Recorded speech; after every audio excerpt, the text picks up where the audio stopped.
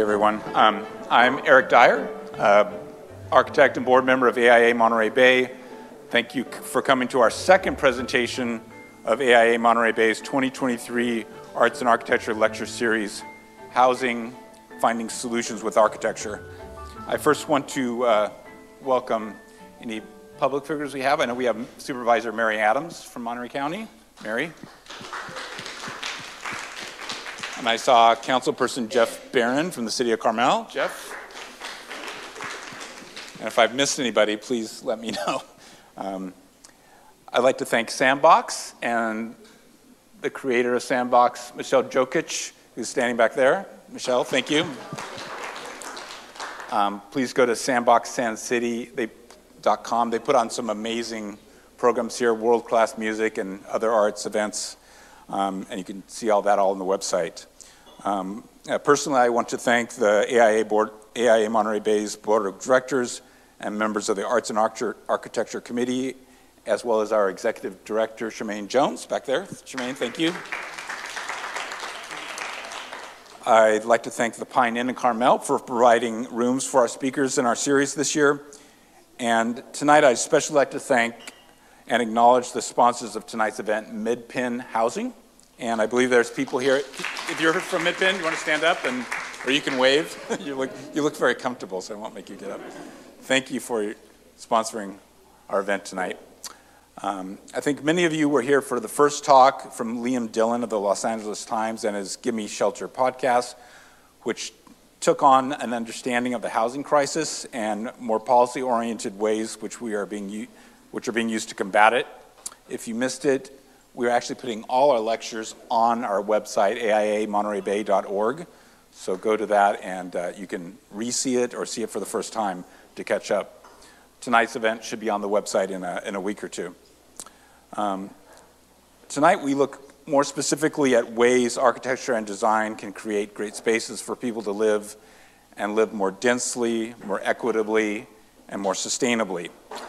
And before I introduce tonight's speakers, I'd like to make sure everyone puts our final two presentations of the series on their calendar. April 27th, we're very excited and honored to have the 2022 AIA National Gold Medal winners, which is the highest national award the AIA gives out. And it's Larry Scarpa and Angie Brooks of Brooks Scarpa. Angie, Larry, and their firm have done world-renowned work in housing, and we'll talk about dense cities, housing for quality of life, and social change. And our presentation, May 18th, will be a community forum and panel discussion bringing together public figures, planners, housing advocates, and developers to really get at ways we can move forward here on the Central Coast to get more housing built in the right places, at the right scale, at all income levels. So please go online and register for those now. This evening, we're really fortunate to have two principals from the prolific firm David Baker Architects. Over the past 40 years, DBA has created a lot of wonderful designed housing. I think it's 15,000 units built, half of them affordable. And they've really pioneered multifamily housing development in the San Francisco area and the Bay Area, and they now do work all over the country. I've come to realize just how many housing projects I really enjoy in San Francisco and how many are actually designed by DBA. Just a few months ago, I was walking around the Potrero Hill area in the city and walking to my favorite breakfast place, Plow, if you know it. And came across another great multifamily project. The building form had such a rich and variable composition and materiality, stepping down with the topography along the sloping streets. And instead of a standard donut layout with the perimeter of the building and just a rectilinear courtyard in the middle, what they created was this great landscaped interblock walkway through the middle of it. It was this really wonderful place that could be enjoyed by the residents and as well as all the public in the neighborhood walking through it. Of course, I later found that it was another great DBA project, Mason on Mariposa, I think you call it, and we took the liberty of using it on our website. It's such a great project. DBA has set up and stuck to core values of keeping the human experience and human dignity at the center of what they do using sustainability, urbanism, and community. And they've now written a book which takes this accumulated body of knowledge and experience and puts down the actual strategies that they implement to achieve these great results. And it's simply titled 9 Ways to Make Housing for People, which we are all going to learn about tonight. So please join me in welcoming 2 principals of David Baker Architects and co-authors of the new book, Daniel Simons, FAIA, and Pedram Farshbandi, AIA. Thank you. Welcome.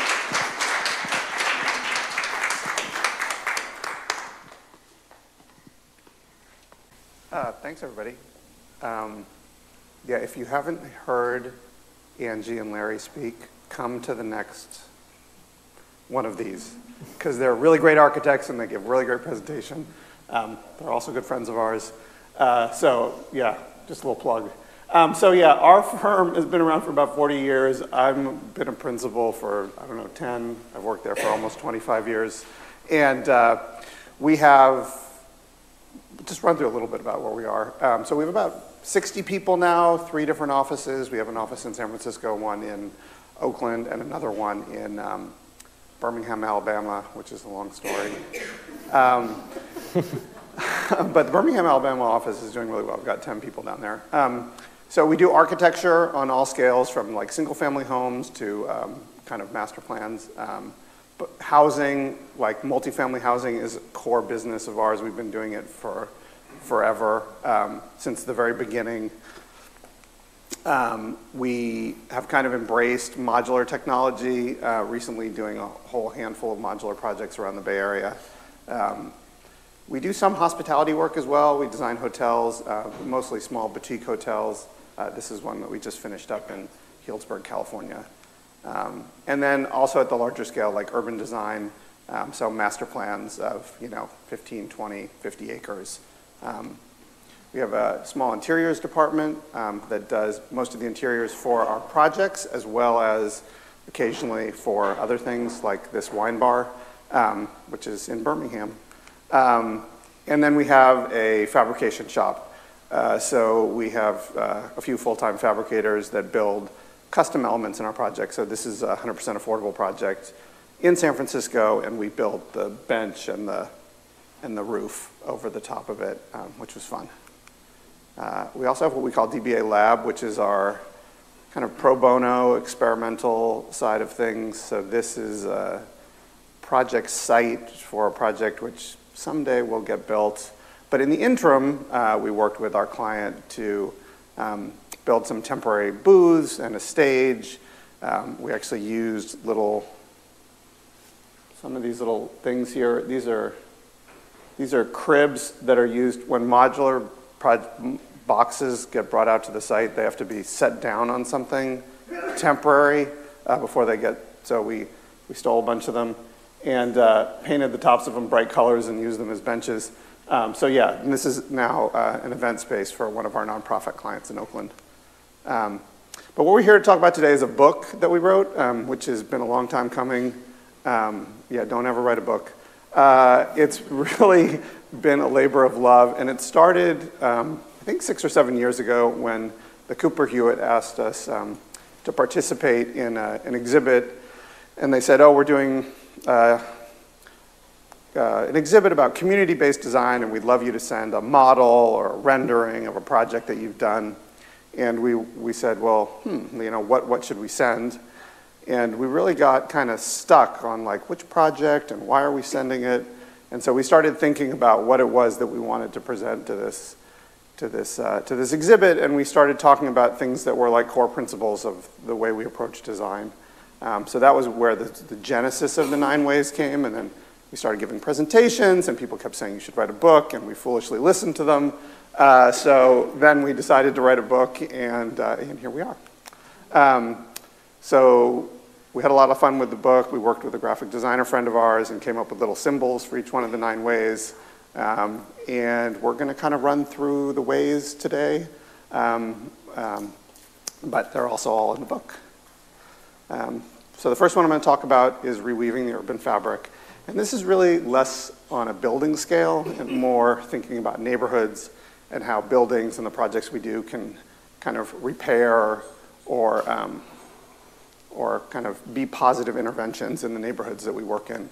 And the project I'm going to talk about first is one that we did for the Oakland Housing Authority, and it's a really challenging site. It was an existing housing authority project and an old pasta factory that was right on the edge of a really big industrial neighborhood and a really small-scale residential neighborhood. So we were kind of straddling the border between the two and trying to make it more livable. This was the existing housing authority project. The existing housing authority project was here. This was the pasta factory, and this was the loading dock for the pasta factory. So when we started the project, we were just familiarizing ourselves with the neighborhood and trying to understand what was out there. And what we realized was there actually were a lot of incredible assets for this neighborhood that were really close by, but they were just completely disconnected from each other. And so we had a new school and a library, a rec center, a church, and a park, but you actually couldn't walk. Before we did this project, to walk from the church to the library, you would have had to gone like this. So there was no, these assets, these things they didn't feel like a community. And so we had this opportunity to create the community. This was the existing housing authority project, which was pretty run down. My first community meeting there was me and a bunch of rats. And a few people who were, living here. It was really sad, and all they wanted to do was leave. They were just like, when are you going to tear these things down so we can take my voucher and leave Oakland? So we wanted to create something that changed this place and made it something that was more for people. So we created a series of different scales of buildings, from townhouses to apartment buildings, kind of connected with these pedestrian connections through play areas for kids, and just a whole series of outdoor spaces and different scales of buildings. Me? Okay. So another kind of core principle, this idea of connecting. So when you think of making a place for someone to live, there is the sort of physical needs of, shelter, place to sleep, cook, so forth and so on. But also, what really makes a place to live is the community that you have there, the people that you're connected with, and that's what makes it feel like home. And so, these large multifamily buildings can be kind of impersonal. And so trying to figure out ways to encourage people to connect with each other. And some of that can be done with architecture. A lot of it has to do with other things. But what we found is that if we put the places where people happen to go together in one area, then if you're going to get your mail, or you're going to do your laundry, or you're going to talk to someone in the property management office or the services office, it increases the odds that you're going to run into somebody, see them over and over again, maybe strike up a conversation, and sort of begin to connect with each other. Shout out to Mid-Penn. This is the sponsor tonight, Nevada, who's sitting in the front row, and I worked on this project for many, many years. But this is a perfect example of that. So we have a big community center. We've got a community garden. We have a laundry room. There's a little lounge back here, which has a TV and a PlayStation. And then there's an after-school program that also is here. So all of these activities around this community space makes this really like a hub. There's a lot of different ages of people and different kinds of folks who show up here, and then they all can connect with each other. We were so successful actually at making this a place for kids that actually this part of out here, there's AstroTurf, which was all planted with shrubs and trees and so forth. And there were so many kids here, and they all hung out here, that they destroyed all of that landscaping. So we tore it out and just said, we're just going to make it all AstroTurf, and it's worked great ever since. So lessons learned. So there's just this idea of connections. This is another project. This is in San Francisco. Similarly, kind of has a lot of different things, like a little path around it for kids to ride their tricycles. There's a lounge, a gym, laundry, all of these things are connected. There's a community room, and you can kind of see from the lounge down into the community room. There's an outdoor space for barbecuing. So having all these things connected and having a place for people to be. This is up on the second level of that sort of continued AstroTurf theme. This time we decided to use blue, which was really popular with a lot of the kids. Again, looking out from one of those lounges out to that walkway. Again, just like finding places for people to sort of sit informally, connect with each other. Now I'm going to pass it over to Pedram. Yeah. Thank you, Daniel. So yeah, another principle is make big moves, and it's really about, acknowledging that housing essentially is a commodity, and they get nibbled around the edges. So it's basically when our clients tell us you can afford all those beautiful details or materials, it still can make a statement. And then usually for that, we look into the context and see where we can get that concept and what that big move is. For example, this is Tohanan in San Francisco, supportive housing project. It's, SROs, so all their residents only have one window. And it's essentially right in front of a jail. And there were a lot of negative feelings about it. So we're thinking, well, how can we, maybe turn the windows away from the jail, and then so they look into downtown San Francisco view. So that basically became the project. Here's another example, 2 projects of ours, framing this beautiful building, which is really probably one of the nicest buildings in San Francisco. And then the moves is about like framing and acknowledging the view. So one with the concave and one with the convex curve. This is also another affordable housing project. It's in a historic context. And then what we realized is a lot of the buildings around the project were horizontally layered, and our building was very vertical. So that's where we said, okay, so how about if we twist these boxes on top of each other to respect the neighbors. Also, that created these notches that lined up with some of the neighboring buildings. And then, if you take the beautiful details, still those moves are still there. Another principle is probably a lot of us are familiar with, probably not in this terminology, is a little goes a long way. Again, this is saying, okay, we have housing. A lot of it is the function of housing people.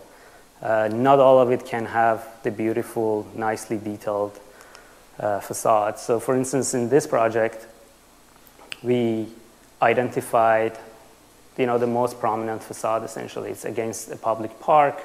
It's nicely detailed corten facade with custom perf patterns. And then, the rest of the building, it's pretty straightforward. It's stucco. This is another project that we saw earlier. Again, identifying that corner, we probably have 10 different custom bricks. So it's like shimmering in light really nicely. And then also like the sunshades around that, it's really custom made and well thought. And then it's really focusing our attention to the important corners and areas. Another project, this is also paying attention to where people are. I think with modern architecture, sometimes they tend to get a little bit cold, and then bringing basically the nice materials and nice details to where people are. For instance, in this project, we have wood where people can touch it, and entering the building and bring some warmth to the project, and also the nice custom brick pattern also pointing to that entry. Another concept is about activating the edges, which is mostly about the ground floor and what we put on the ground floor, because it's so easy to think about the function of the building and then put transformer rooms and garage entries, trash rooms there. And it's because that's where they essentially want to be. And then that becomes a dead space, essentially, if we're not actively working towards have a nice ground floor. So this is an example of thinking about the ground floor, have a lot of active uses on the ground floor where it matters. It's actually, and then think about how we divide them so they actually can function. So it essentially becomes a very lively ground floor. And then these are the ideas. So it's not only about what use we do there, it's also a little bit about height. This is interesting because we wrote this article with Spur in San Francisco saying, if we want to have a successful commercial, it has to have the right height, but a lot of times because of the building height restrictions, we couldn't give them that height, and we got the planning department to approve basically saying now it's citywide that you can, if you provide commercial, you can increase the height. So that was a success. And 10 foot really doesn't work for ground floor units or ground floor retail. So at 12 foot, you start getting a little bit, okay, you can have like hide your mechanicals coming from above and you get a stoop for your residential. 17 foot, it's where it started, like where magic starts to happen. You can have, loft or a mezzanine level. You can make the parking a little bit more efficient. You'd have stackers. And then 20 is really great because, you can have townhouses and it doesn't cost that much more. It's really interesting if you ask people what their favorite cafe is, and then you say, okay, what's above it? They usually can't tell you. It's because we think about the first 20 feet, really, when you're experiencing a city. That's how we developed this concept about the Q zone. For a long time, I thought it stands for quality, but it really stands for quirky. It's about giving back to the public realm. So the yellow line here shows where the property line is, and then we just gave it back to the sidewalk, so when you're walking on the sidewalk, you can't tell where the property line is, and it feels like it's part of the sidewalk. So what was a really cramped sidewalk, now it feels great, and then it basically allows the retail on the ground floor to breathe out. Here's another example of respect and giving back to the public realm.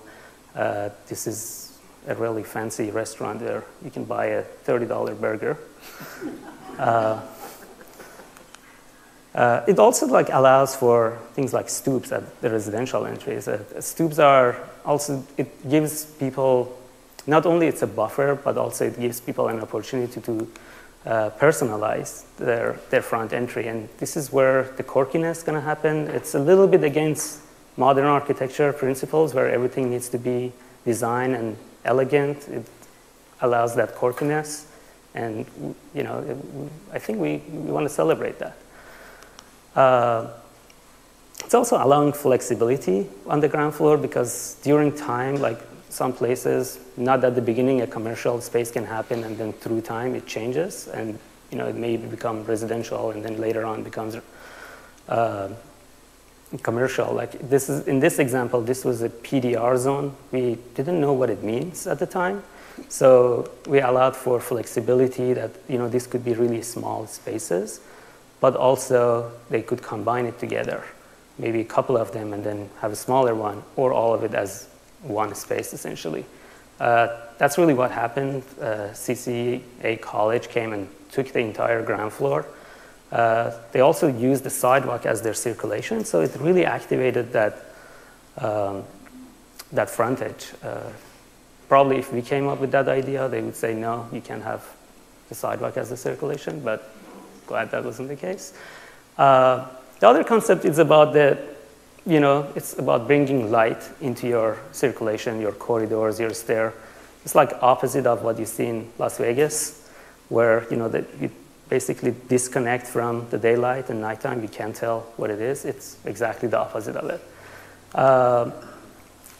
This project is in Charleston, senior housing. It's like the god of enlightening circulations, where the corridor essentially becomes porches. We made them really wide, and people essentially use them as front porches.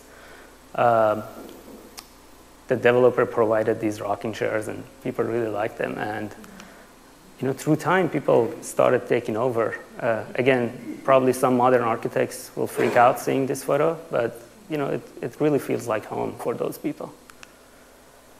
This is another example. We had this project right against the freeway, so naturally we would put the circulation as a sound buffer between the freeway and the housing, and the housing can look into the homes, but also it had a great view to downtown San Francisco. So we made it really, you know, open, and then you can, it still act as a sound buffer because it's enclosed, but it's really open in terms of the view. We also put the building sign on the inside, and we didn't have to get a permit because it was inside the building. This is an underground passage to common spaces in one of the affordable housing projects. And then at the end of the hallway, we put this light well, and it basically completely changed the feel of the walkway. You don't feel like you're in a basement anymore. And then at the end, we have this beautiful light well, essentially. You know, in section, it felt like, oh, what do we do with this basement? But then just bringing light into it completely changed the vibe of it. This is it from above, which is this, you know, Andrea Cochran was the landscape architect. She's amazing and makes our projects really nice. I think that's you again. Yeah, I think one of the things that we struggled with when we started this was that some of the things seemed too obvious, but yet still I think sometimes you forget them. So Be Welcoming is really just like making a nice front door, so like people know where to come into the building, and it does, like I said, seems so simple, but yet there are so many buildings where you don't know where to go, right? Like there's no indication, and there isn't. You're not celebrating that sense of entry. So creating some space for people to hang out, where they can kind of be waiting for their friends, or greeting people as they come in, kind of having a view through to a courtyard, so it feels like it's really a special place. In this instance, we were working in a heavily African American neighborhood, and they wanted some of the building to feel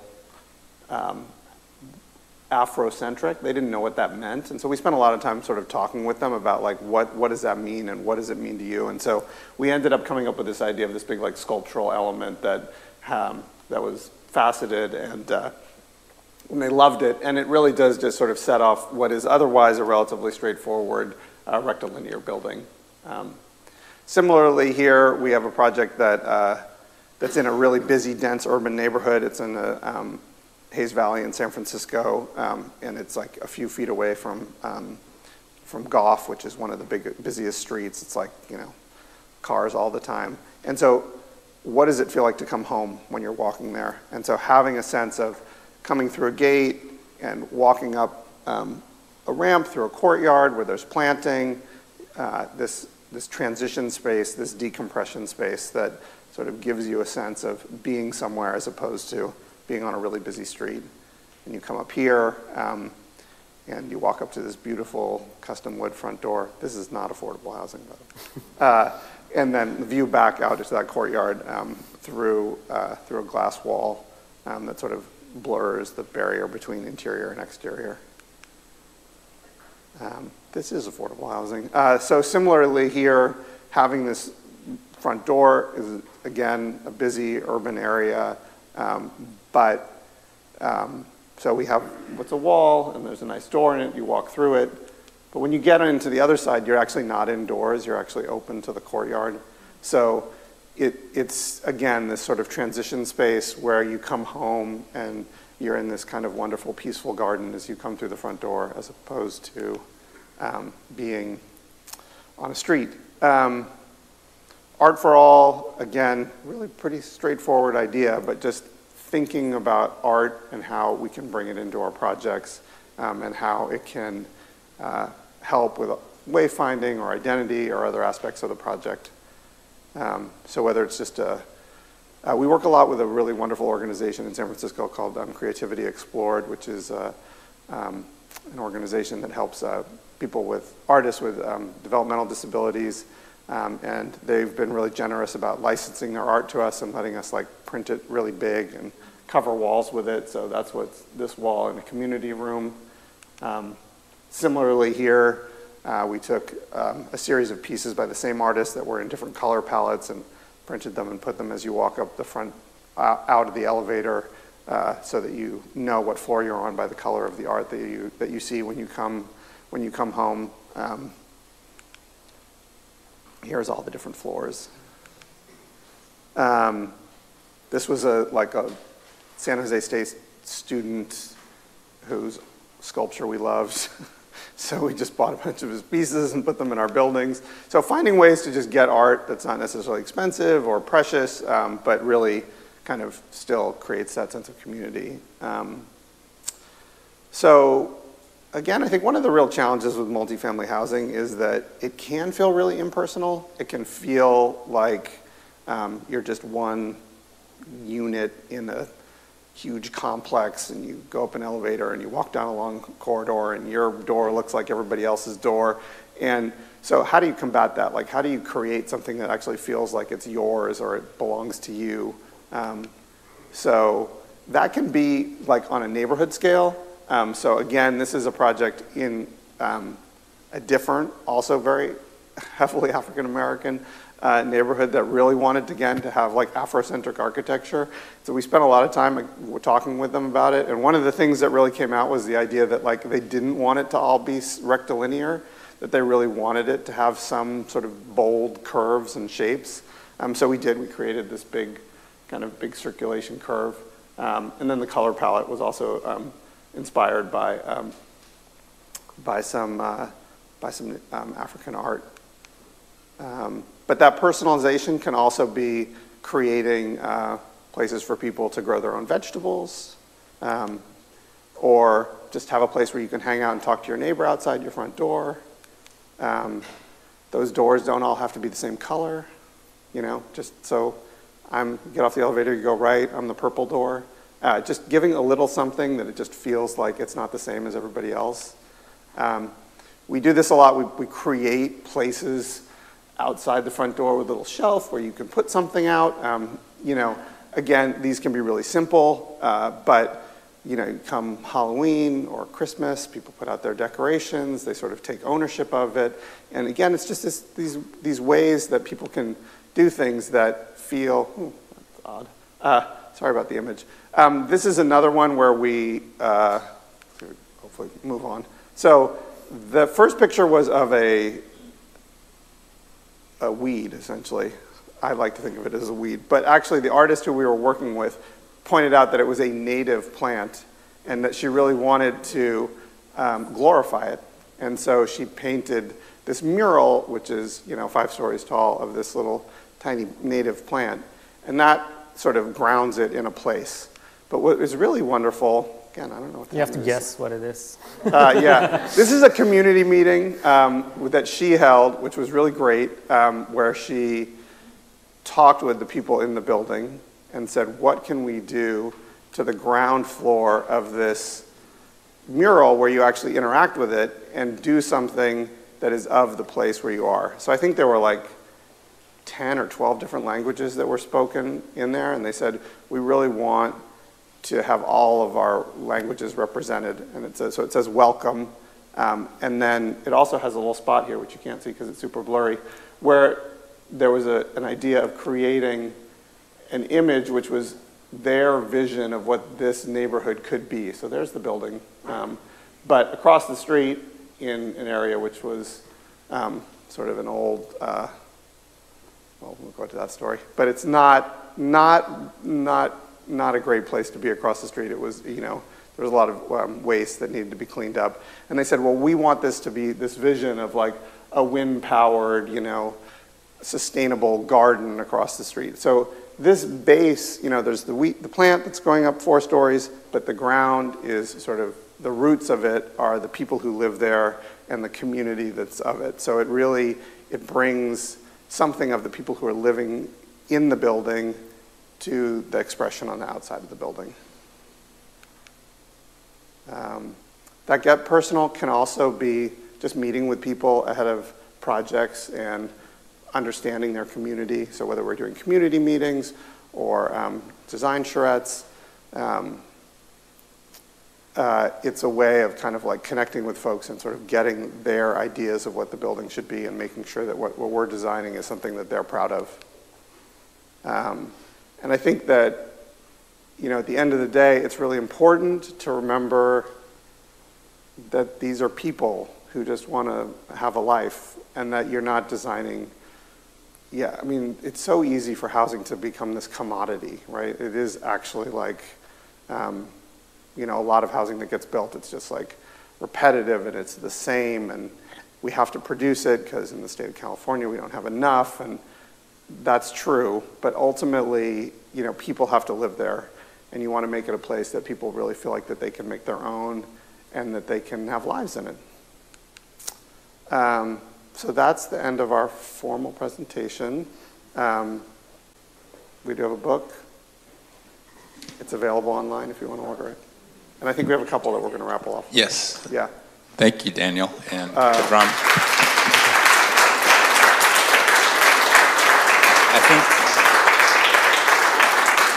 I think we definitely wanted to do a Q&A. That was a lot of information that you covered in a short time. Yes. But I think first we have 2 books here that can be raffled off. And we have a hat. Did everyone get a chance to put a business card or some other thing to get a book? Okay, no more offers? Okay, so you want to... We can pick 2. You can pick 1 and Pedram can 2. There you go. Charmaine. Ah, Charmaine. You're using my card. Okay. So it's the written name. Brian Clark. Oh, Brian got it. Okay. Dan. And then Dan Curran. Dan, I saw you here. Oh, There you go. Great. So, Brian, how do you do? There you go. Thank you. Mm-hmm. I guess so. So we are videoing this so we can put it up online and everyone can view it. So we just need to have people ask the questions into a microphone. So we'll start with Jim. Thank you. That was really wonderful. I know that you're doing a lot of work with prefab, and I'm wondering, kind of taking it from design strategies to sort of the more implementation of things, and how you're implementing that and using that as a strategy. You did show one project that's kind of amazing, which I drive by all the time and I didn't know was prefab. And just maybe have some words around how you're doing that and how that's going, and the kind of general success around it or challenges around it. Yeah, I think we have, I don't know, 5 or 6 projects that are modular that are built, and another few in the pipeline. So we've definitely kind of invested in trying to figure out what the technology is all about, and had lots of successes and lots of failures.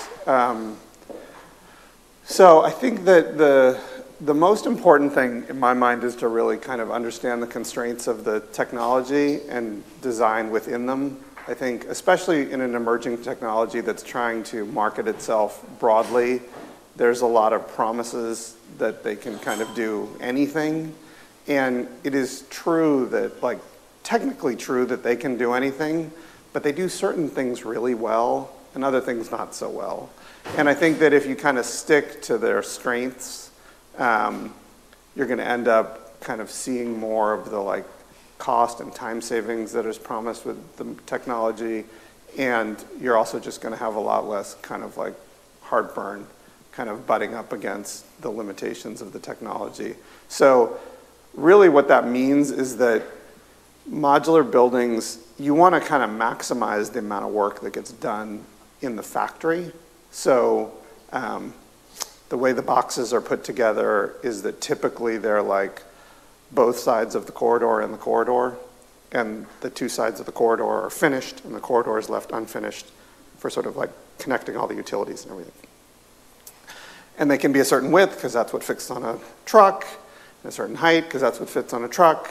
And so when you think about that, like, That's really good for certain things, like studio apartments. Well, the Bryant Street SRO project, it would seem ideal. Right, exactly. Like SROs are a home run for modular. Hotels are really good for modular. So we did a hotel. When you start getting into like large 2, 3 bedroom apartments, it gets more complicated because you have to kind of connect units, apartments across boxes. And while that's totally doable, it adds the amount of work that needs to be done on site, and then workers are coming into the apartments, and the apartments are finished, they damage the work, they do other things. And so, but where we do have those, really like limiting what the connection is. So like if it's just a door that like somebody has to like, it's already in there and they just frame the door and trim it, that's great. If it's like a huge opening where they have to like take out a temporary wall and sheetrock it, like that's not so good. So kind of learning those lessons and sort of realizing what you can and can't, well, like I said, not what you can't do, but maybe what you don't really want to do, I think has been the key to success for us. Do you see it becoming more popular and more relevant?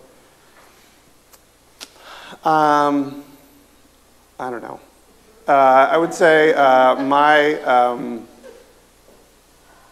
all of my clients that have done modular projects have only done one.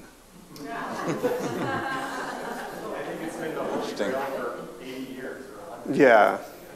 Yeah. I take it back. I have one client that's done multiple, but they're the ones who started the factory. Yeah. Oh, one second, Brian. Governor Brown and then carried on by Governor Newsom were both realizing that the extreme issues on the cost of affordability of housing in California is stymied at the local county, city level. So they were trying to recoup the power by taking the teeth out of CEQA and EIRs, specifically traffic reports. Traffic reports stopping every development and starting litigation. So in that regard, Monterey County for the last 10 years has produced virtually zero affordable housing. And so the by right new rules of regulations, if you have affordable housing and don't meet those requirements, then by right you can come in and get permits and build that development. You no longer have to go before the Planning Commission. You no longer have to go before the Board of Supervisors.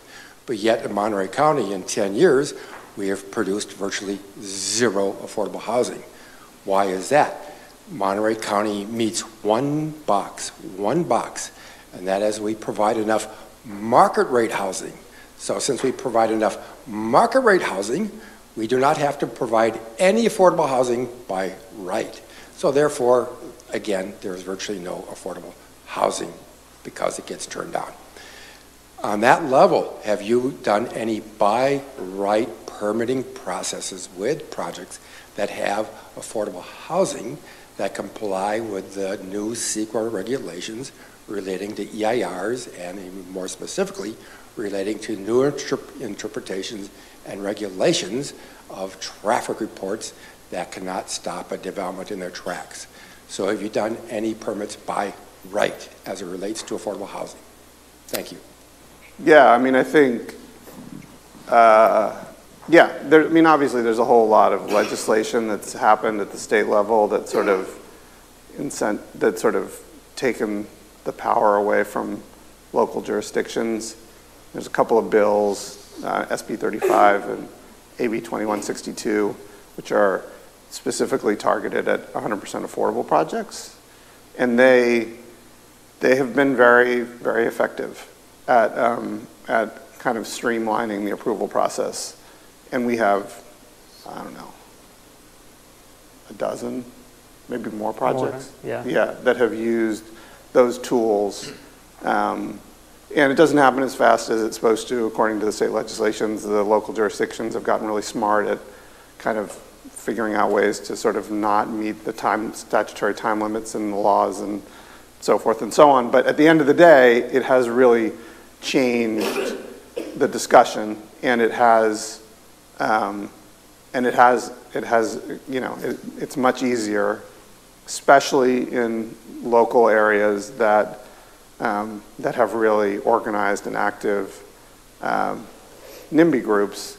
It's taken a lot of the teeth out of their, ability to slow down projects. So I definitely see a change, and it has been a positive effect. It's not,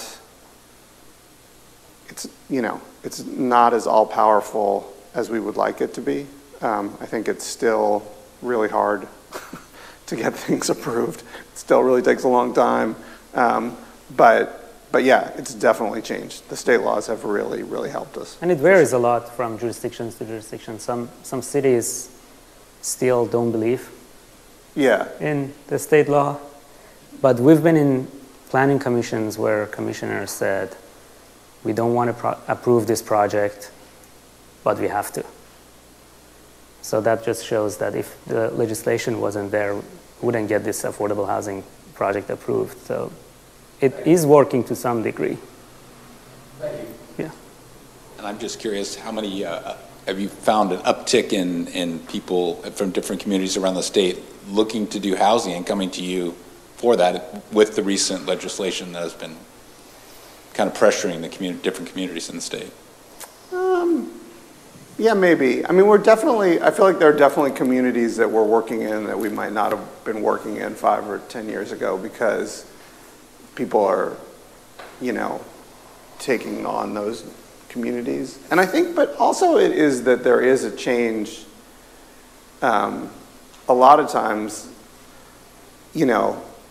it's like the city staff and the politicians want more housing, but they've been hamstrung by these community groups and attorneys who are very good at suing over CEQA. And so a lot of times we find that they want to use these new tools. Like they're excited about it, but they actually don't know how.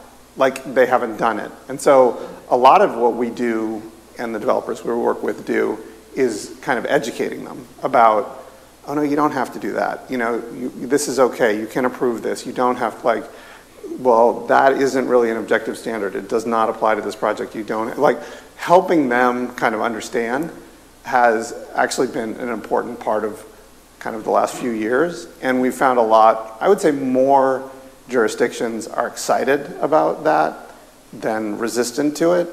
But there are definitely some, as Pedram says, that kind of use whatever they can to kind of subvert the new things that are out there. So they have their ways.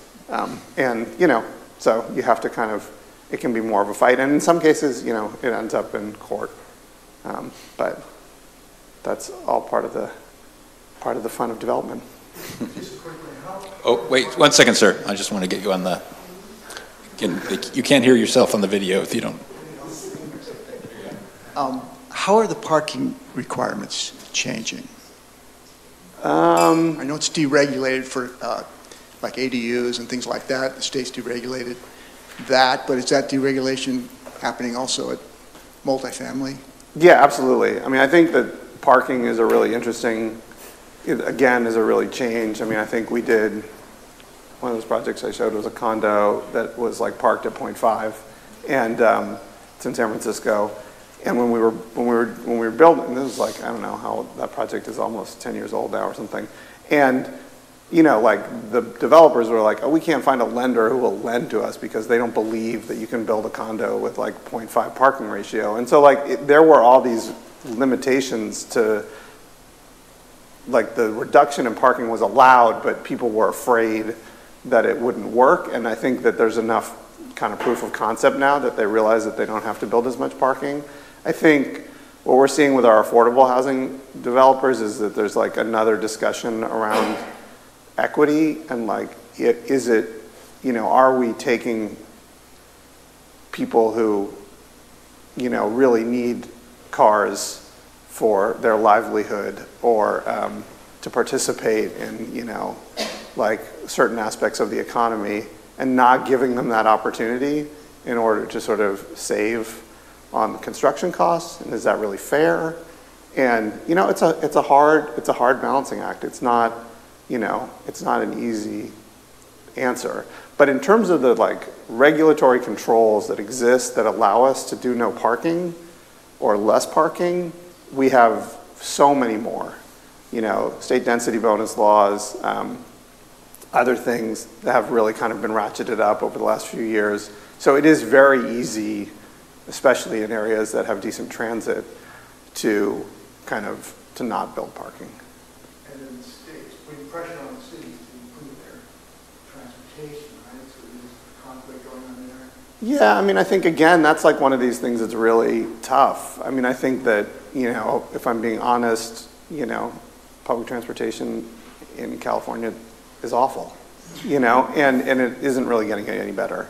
And so, you know, what has improved, I think, is other kinds of mobility, like, you know, car share or, you know, last mile technologies, like all these like electric bike systems or other things. Like there has been a sea change around some of that stuff, which makes kind of papers over some of the inadequacies of our public transportation system, but it still is not like 100% successful. And so I think we're building a lot of this housing for a future that we hope we will have, where public transit will be better.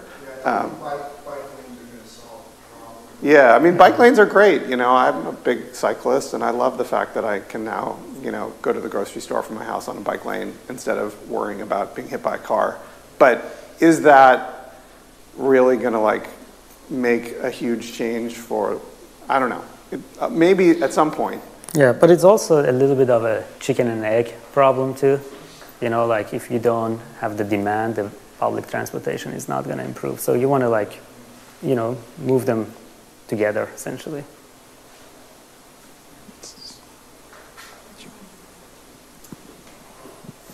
Hi, I'm in Watsonville, and Pajaro just took a big flood. And if you were not hamstrung, and if you had a partner who could fund it, and there are 1,500 very low income, I think about 1,000 homes that who knows whether they'll be habitable. Sort of, what would your solution? And I know I know someone's trying to build farm worker housing there too, and they've hit a lot of roadblocks. But you know, if you could sort of blue sky it, what would you do with a community like that? Yeah, I mean, I don't know Watsonville that well. I mean, I think that that, you know, what we have found, and all of my mid-pen folks can talk about this better than I can, is that cities seem to think if they have land, they're done. Oh, we'll give the developer free land and then it'll be fine. But that's not usually adequate. Like, there has to be local funding. I mean, the truth is, if you want affordable housing, you got to have a bond, or you have to raise taxes, and you have to have a way to sort of subsidize, because with all the sort of state and federal level funding and the free land, it's still not enough, right? Like, we always talk about the gap, right? Like, it gets you this close, and then there's this. And that last little, that's the hardest bit.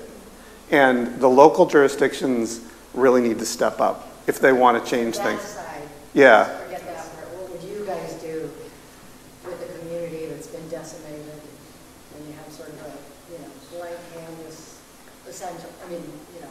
Yeah, I mean, I think we would start by probably spending a lot of time in the community and talking to people and understanding like what the needs of the people are. I mean, I think that the project that Pedram talked a little bit about that was in Charleston, South Carolina, like I'd never been to Charleston, South Carolina. And so I didn't know anything about that community. And so going out there and kind of meeting people and talking to them and understanding what it is that's important to them, I think would probably be the most important first step. And that hopefully from there we would kind of find some inspiration. And, you know, like I said, I'm not super familiar with Watsonville, so I don't know what that would be. The other side of the river is Pajaro. Uh-huh. It's a different town. Uh-huh. Different county. Pajaro is Monterey County. Okay. Watsonville's doing okay. Harbor Road is the place that's been absolutely decimated. Yeah. Yeah, I mean, I think, you know, resilience is something that we talk a lot about in our office, is like thinking about how, and what we found, again, is that we're really lucky to work with really great nonprofit organizations like MidPenn, but there's also many others in the Bay Area, and they're really committed to not just being like a housing provider, but being like a real partner to the community and strengthening them.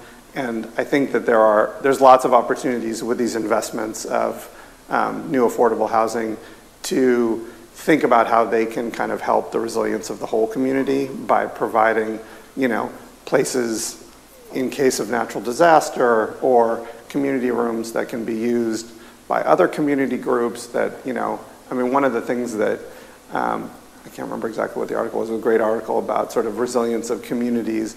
And, you know, you think that it's mostly tied to like wealth and the technology and all these other things, but actually the like best predictor of a resilient community when hit with a natural disaster is how connected people are, because they help each other.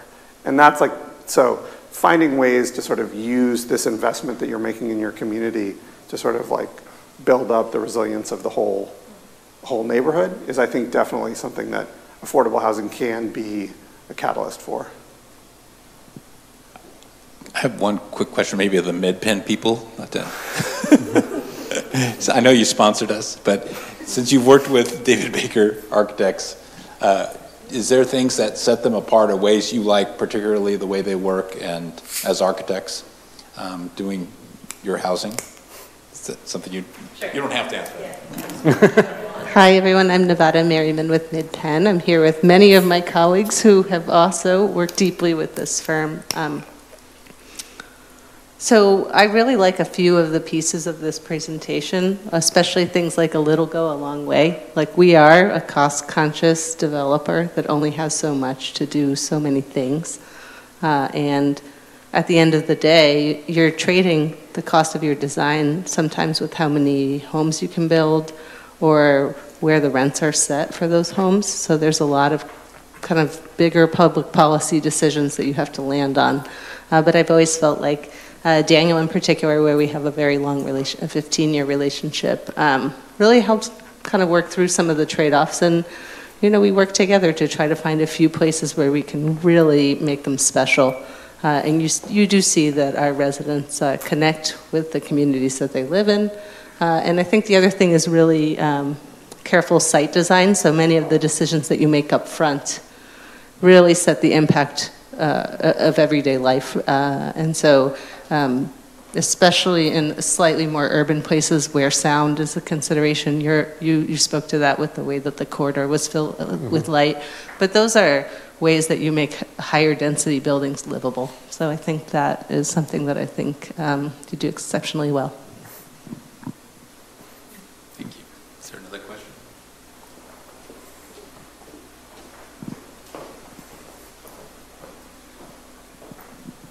Yeah, I love how you created community and had the mailboxes where everybody came and the children's park.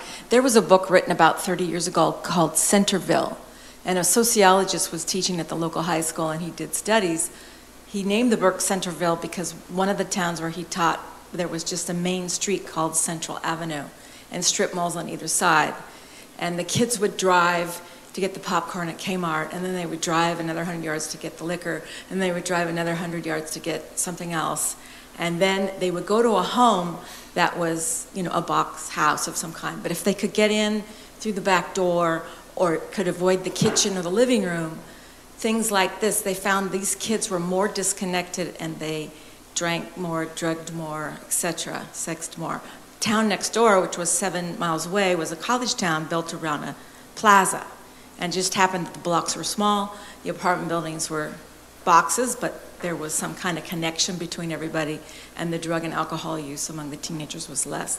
When you design a house or apartment building, in the same way that you've built up communities, are you designing the house or the apartment such that the kids go through the kitchen or the living room to get to their room so that they connect with others or connect with adults? Interesting question. I mean, I feel like I mean, not intentionally. But honestly, most of our affordable housing projects, the apartments are pretty small. And there's not a lot of place to hide. I mean, it's not like a big, you know, and they tend to only have one front door. So, you know, I don't know. It's less of it's an interesting question, though. I do think that, you know, in terms of like creating common spaces that have kind of like eyes on them, where people from various apartments can see, so that it does feel like a place where, you know, you're not supposed to do things that that you don't want to do things that you're not supposed to do. I think, you know, is part of kind of the way we think about security. But on an apartment level, I don't think we've ever really. But I was going to say, like, one of the principles we explain in lightening circulation, it's a little bit related to what you were explaining, like when instead of a dark corridor that you can hide, or like a stair that usually, if it's completely enclosed, you know, those things can happen, versus when it's, you know, exterior stair where you have eyes on, it's less places to hide, essentially. But inside the unit, as Daniel said, you know, you usually can afford a closet. Yeah. I have a question about moving to non-funded, state-funded or jurisdiction-funded projects, and basically inclusionary housing, which I know you've worked on. Is there recommendations you may have on jurisdictions providing those incentives for-profit developers to do projects, and the percentage of inclusionary housing, and is there a balance that you see working best? Or I think it's really hard to calculate the percentage. I think that even in San Francisco, which is, you know, like this incredibly hot residential market, like I think they've actually pushed it a little bit too far, and that the percentage kind of keeps ratcheting up, and that there's very little market rate development right now in San Francisco. And, you know, people point to a lot of reasons to that, but the truth is the fact that, you know, you have to do 25% inclusionary is part of the reason, you know, and it's not, we were part of a team that was trying to help advise the city of San Francisco on their inclusionary policy, and we worked with folks, developers and finance people, and kind of finding that like sweet spot, like really understanding where the market is, what cost of development is, when a project pencils, how much burden you can place on it and not kill it is hard. It's not, and it changes like constantly.